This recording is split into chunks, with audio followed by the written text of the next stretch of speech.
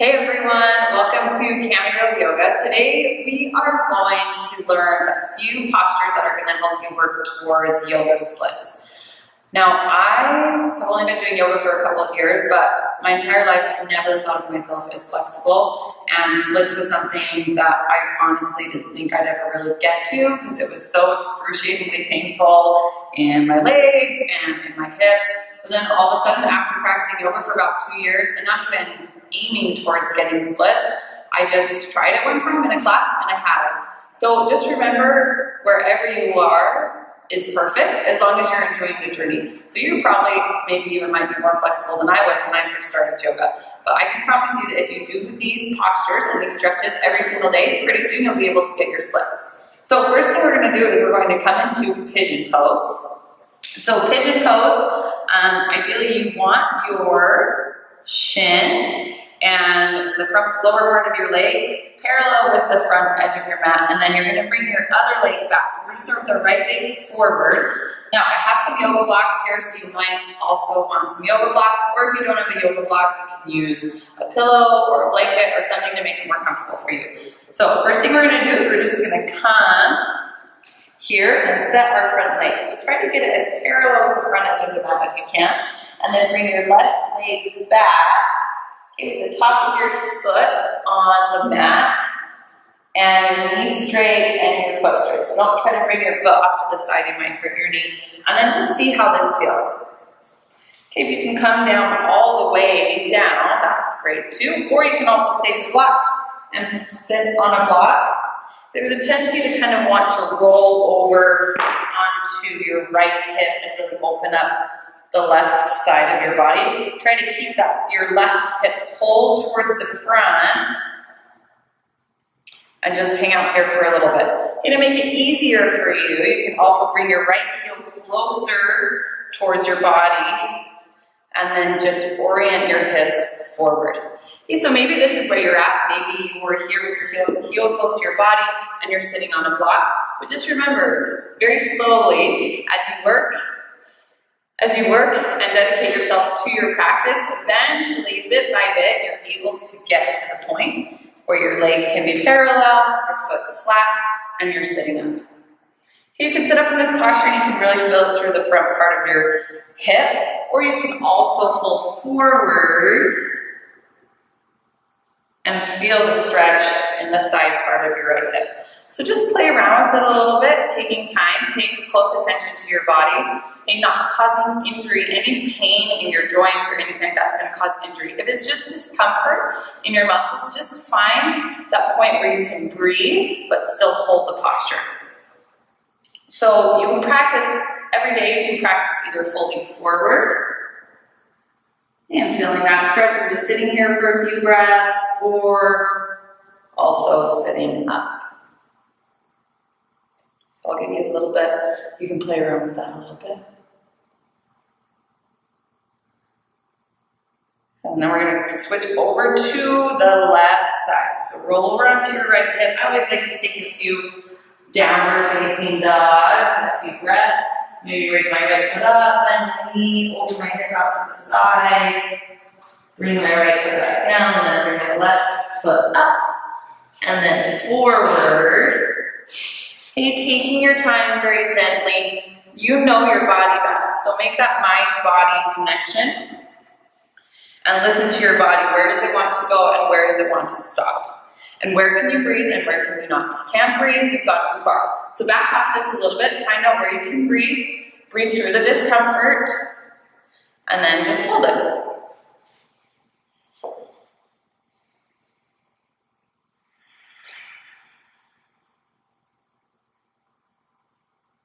Maybe folding forward. Always keeping your belly pulled in to protect your lower back. And breathing with your lungs in and out through your nose.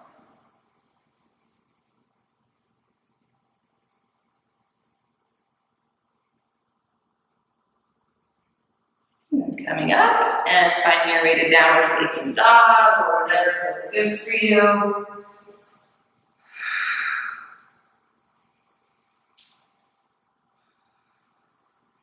And then coming down onto your knees.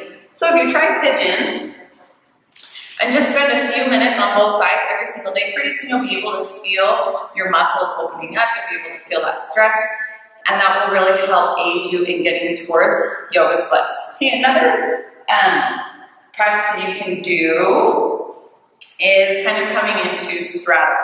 So splits, our hips are oriented to the front, straddles, your hips are oriented to the side, but this also I've found kind of helps aid in the openness of my hips. So what I want you to do is bring your feet off to the side, turn towards the long edge of your mat, and always bring my heels close to the corner of my mat, okay, depending on how long your mat is and how long your legs are. It might work or it might not, but just try to bring this close to the mat, and then flex your feet and turn your kneecaps upwards towards the ceiling.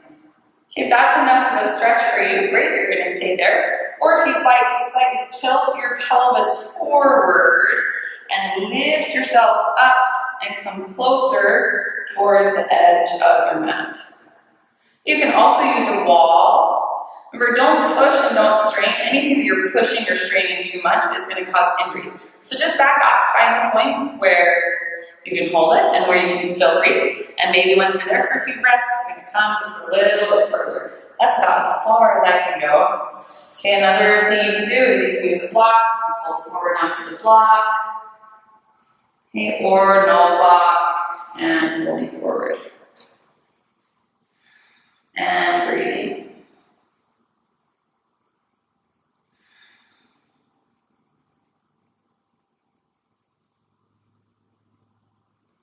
And coming up very slowly, taking your time, bringing your feet together. And your knees together, shaking it out just a little bit. Good, now we're gonna move on to our back. So coming onto your back, you're gonna bring your right foot up towards the ceiling, flex your foot, and then cross your right foot over your left thigh. Okay, if that's enough of a stretch for you, this is kind of a reverse pigeon, so you're doing pigeon, but you're on your back.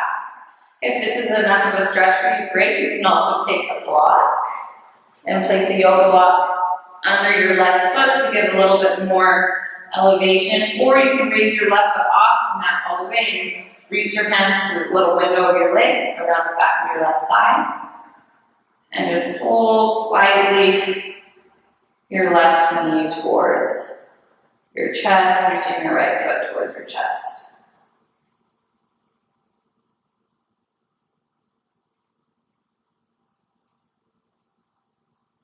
Releasing that down, both legs down long, staying on your back. You're just going to switch to the other side. I'm going to turn around so you can see me better. And so left foot comes up, right foot's into the mat, cross your left foot over, flexing your left foot, and then you're placing a block or keeping your right foot on the mat or lifting your right foot all the way off. Just slightly pull your left knee closer towards your chest, feeling that stretch, or your right knee, yeah, and feel the stretch in the left side of your hip.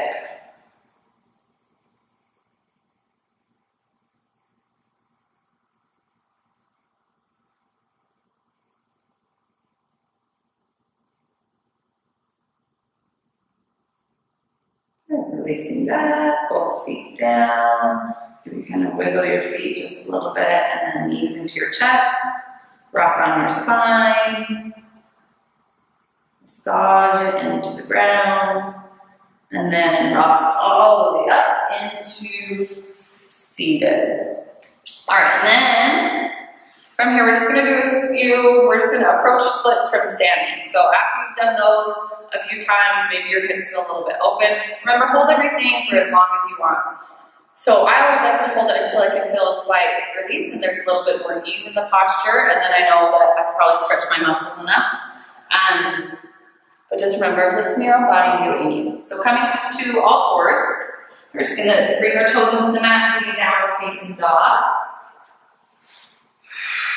You're going to bring your right foot up towards the side and then carry your right foot in between your hands, planting your right foot in between your hands. Now to approach splits from standing, what you're just going to do is just slightly rock forward and rock, kind of wiggle your right foot forward until you feel that nice stretch. Your knee stays over your ankle. Don't let your knee come over and past your toes. And you're pressing your left heel back. Feel that stretch. You can bring your hands on the inside. If that's difficult for you, you can just be all the way up here. And then bringing your hands back down, you're just going to wiggle your right foot more forward. Okay, flexing your right foot, you can bring your left knee down into the ground, coming onto the top of your left foot, and then slowly work on straightening your right leg. Wiggle a little bit more, wiggle a little bit more, wiggle a little bit more. Let it slide until you're all the way up into splits.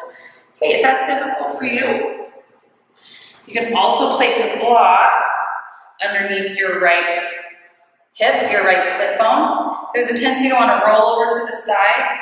Keep your left hip drawing down and forward. Okay, pull your belly in, protect your spine, and breathe. 1, 2, 3, 4, and 5. Taking the block out, just rolling over onto the side. And finding your way to downward facing dog. And we'll do the left side. Left foot up. And coming forward first. So finding your deep lunge first. Pressing your right heel back, left knee over your left ankle.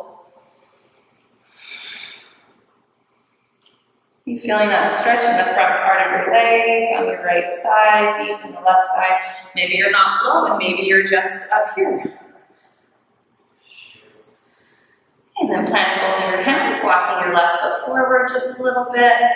You bring your right knee down into the mat. Right foot, top of the right foot into the mat. And then wiggle, wiggle, slide, slide. Wiggle, wiggle. Slide your left leg forward. You're keeping your right hip pulled forward. And maybe once you're here, you notice that your sides are different. That's okay. Don't hate your left side more than your right or your right side more than the left. Just accept both for what they are and where they're at and accept yourself. And just enjoy the journey. Holding for 5. 5. 4. 3. 2. And 1. Rolling over onto the side. Bring your left foot back, finding a downward facing dog. You're moving to what feels good. I don't know if you heard my hip pop, but it did. And then bringing your knees back down and coming to a seated posture. So those are a few postures and a few stretches that you can do every day to work towards the yoga splits. Remember, don't force anything and don't stress anything. Just enjoy the journey. Be happy with where you are. Pay attention to the sensations and the feelings of your body in each posture and breathe. And as you breathe, you may notice that your body will begin to open up. And pretty soon, someday, you'll be able to do the splits. Thank you so much for joining. Namaste.